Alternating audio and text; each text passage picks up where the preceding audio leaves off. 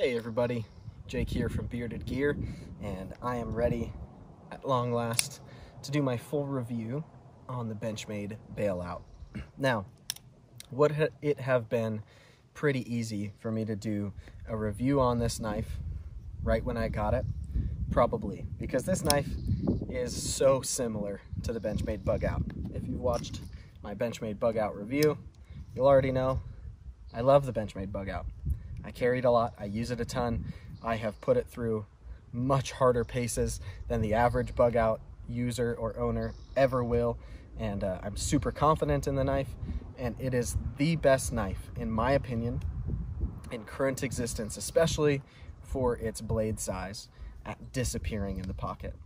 It is so lightweight and so slim, and the profile is perfect. It's just got a great deep carry clip on it. Everything about it, all the ingredients come together to make it my favorite knife, undeniably, to actually have in my pocket. Now, the Bailout, as you can see, is basically a slightly, and I do mean slightly, larger Bug Out. It is hardly any bigger.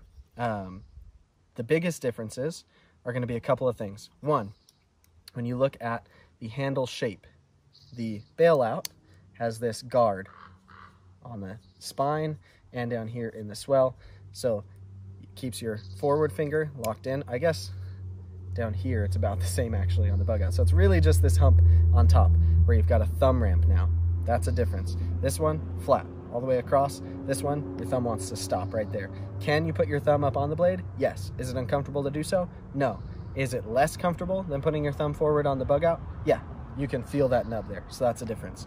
The other big difference is something that I changed the second that I finished filming my unboxing of this.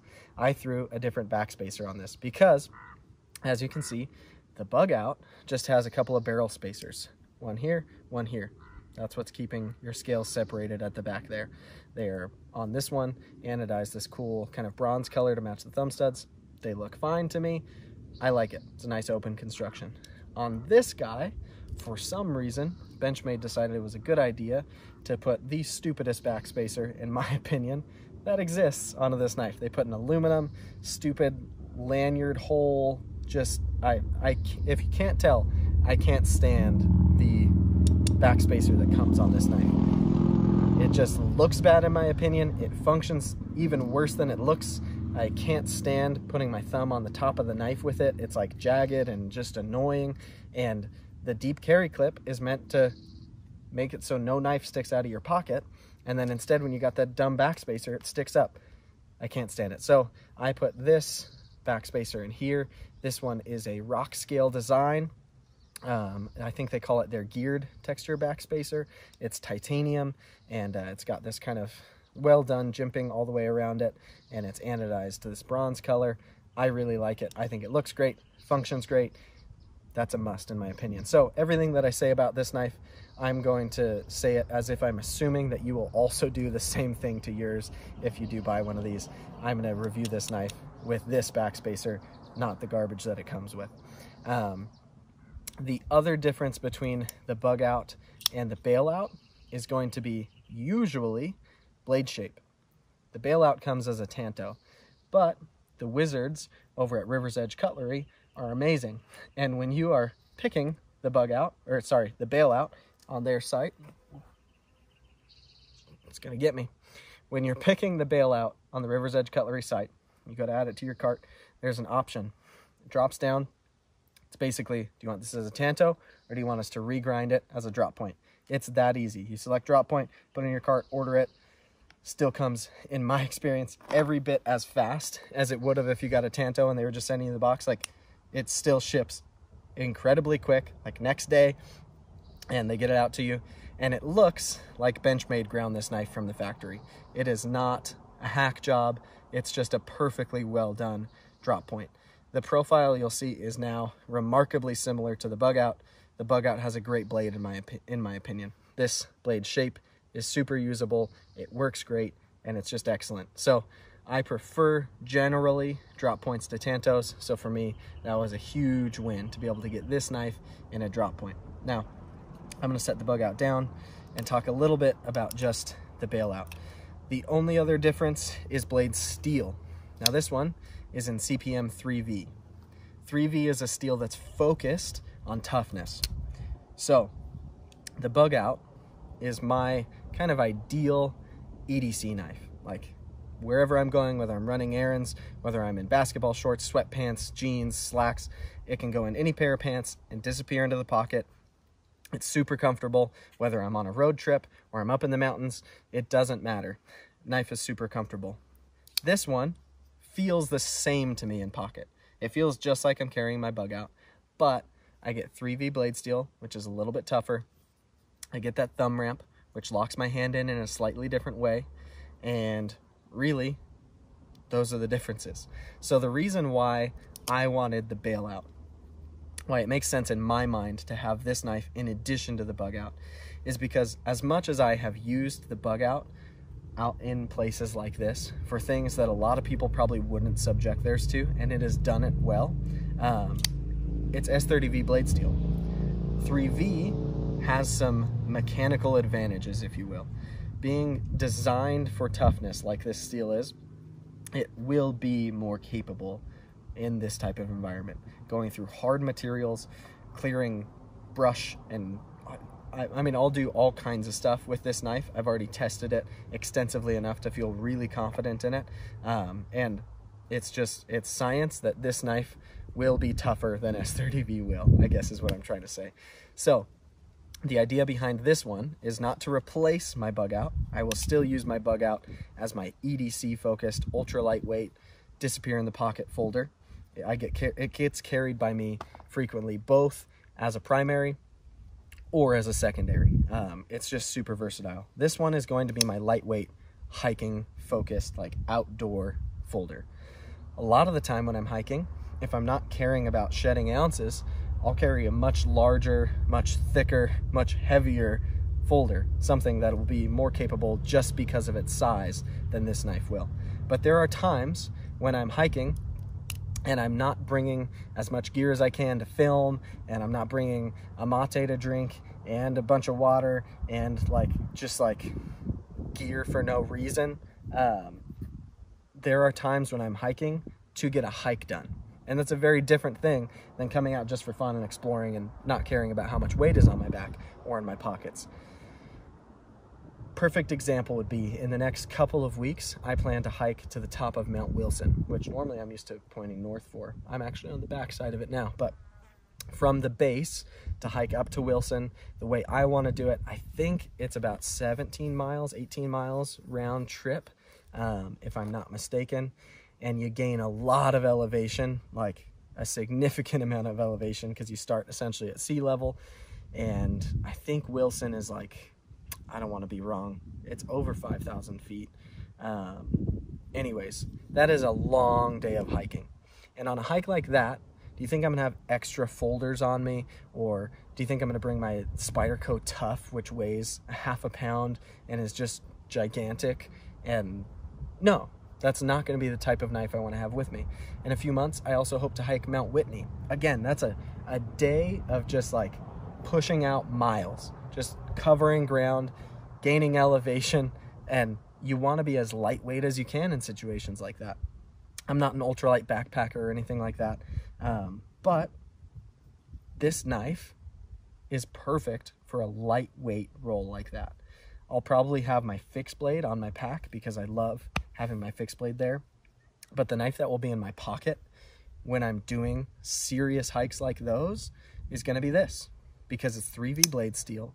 It's a knife and a platform that I already have tested, that I have used enough to be ultra comfortable with, and that I'm just confident in. A lot of people, when they first get a bug out or a bailout, or I assume the mini bug out, they feel like it feels cheap because it's so lightweight and plasticky, and it's definitely plasticky, I'll say that. And you can flex these scales together, and there's all kinds of people have talked about those aspects of this knife. But I have been so rough on my bug out. I've already been really rough on this, and I have not found their limits yet. which is impressive to me because I'm not nice to my knives, especially out here. So yeah, I have total confidence in the platform. This knife, it's funny, it's way better centered now that I have chopped with it and stuff. In fact, right now it looks perfectly centered. So apparently this knife needed to be used a little bit, but yeah, I have plans for this knife, and my summer plans of some serious hikes include this being in my pocket. And I really like the idea of having a designated lightweight outdoor folder, because sometimes those ounces do actually matter when you're going a long enough distance for a long enough time and you're pushing your limits. And beyond that, will you always feel a difference of, like, this is a 2-ounce knife? If I'm carrying a knife that's 4 ounces, am I really going to feel that weight? Probably not, realistically. But the thinness and the profile of this knife are every bit as much an advantage, in my opinion, as the weight. Because the way this feels in pocket, it makes a difference. When I'm climbing up and over stuff and I have a big beefy folder in my pocket, I can feel that it's there. If I'm articulating my legs too much, it can start to kind of jab into me and just be uncomfortable, and it can also be more prone to like snagging on stuff because it's a bigger bulge in my pocket. And this just, it's so slim and trim, and it just, yeah, these feel awesome inside of a pocket. So that's going to be that. I guess, yeah, I don't know really much what else to say about this knife in terms of what you'd probably expect from like a typical or like a tabletop knife review. The blade stock is nice and thin. The edge came super sharp. It has stayed really sharp. I haven't even stropped this knife. I've done nothing to it. It feels every bit as sharp as it did after all of the testing that I've put this through, all of the everyday use I've put it through having in my pocket. It's just still stupid sharp. Profile is super thin. The ergos are excellent for me. Everything about this knife, if you watch my bug out review, you can basically just copy paste. It works on this as well. Now, the special things about this one, like I mentioned, are going to be that it's reground. Rivers Edge Cutlery kills it on that. Thank you again, guys, for this knife in this configuration, because part of why I never got one was because it was a Tanto. And I've talked about this already. I don't need to get into weeds too much about it, but I just prefer drop points. Some knives I think Tantos really work on and should have Tantos. This isn't one of them. I prefer it in a drop point. And then the fact that I swapped this backspacer also just makes it super usable for me. Moving forward, I'm probably going to actually add a few more things to this knife. I have some plans for it just to kind of keep making it my ultimate, like, this has a designated role, which is rare for me. I have a lot of knives that have a ton of overlap. Like when I'm picking a knife to go in my pocket in the morning and I'm just having a normal day, I have so many options to pick from. But with this being like my designated lightweight outdoor folder that I'm going to grab when that's what I need, I just want to take it to like a level of perfection. So I plan on doing a scale swap on this eventually. The ones that I'm leaning towards right now aren't in stock, so it may just be a little bit of a waiting game to get those scales. And when I do jump on a set of scales, I'll do an install video and probably kind of an update as well. But I'm going to update the scales, and then I'm also planning to update the hardware so that it'll all be anodized bronze to match this backspacer. And when I do that, I'll probably steal these thumb studs off of the bug out and put them here and put the black ones onto here, which I think will still, that'll look really cool on the Ranger green to have black thumb studs anyways.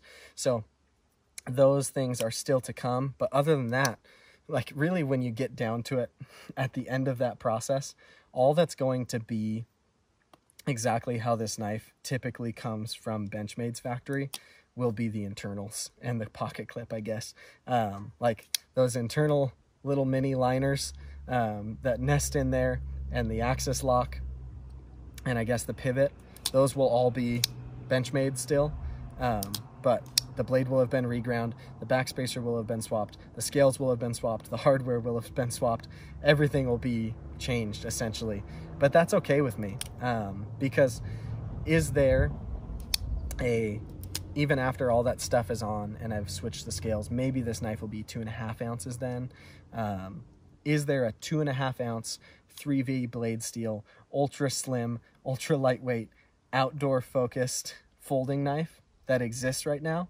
If there is, please let me know in the comments, but I'm pretty sure it doesn't really exist. There are some other really lightweight folders.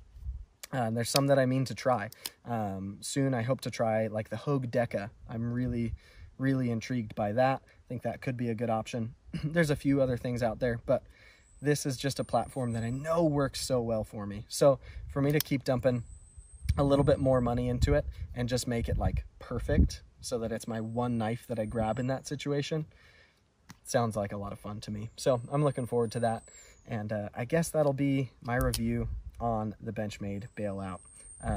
Again, kudos to Rivers Edge Cutlery. It's a game changer in my opinion that you can just so easily have this come as a drop point. Some people probably love that it's a Tanto, so that doesn't affect you so much, but to me, that was a big deal. And if you're looking at backspacers, this one is fantastic. It's from Rockscale Design. I'll link to the knife down below on Rivers Edge Cutlery's site, and then I'll link to this backspacer down below. I don't know that these are always in stock. I think they kind of come in waves, the backspacers, so it may just be timing if you're looking for that as well. But yeah, that'll be that. This is the Bailout.